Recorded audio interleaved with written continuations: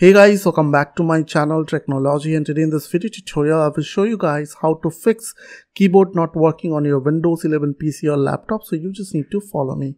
So first of all, you just need to go to your BIOS and check your keyboard is working or not. If it is working, then follow my next step.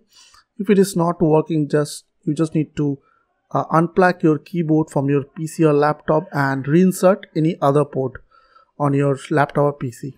After reinsert, if it is working on your BIOS, then follow my next step. Now what you have to do, you just need to right click on your start menu, click on settings.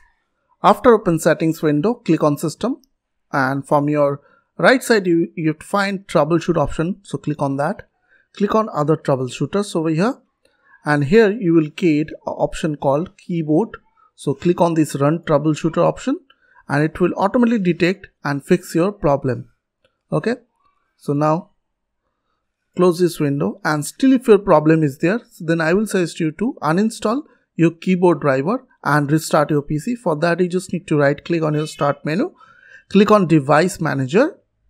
After that you just need to expand keyboard from here, and you just need to uninstall the driver of your keyboard, uninstall all this keyboard driver from here. And after that you just need to restart your PC and it will fix your problem.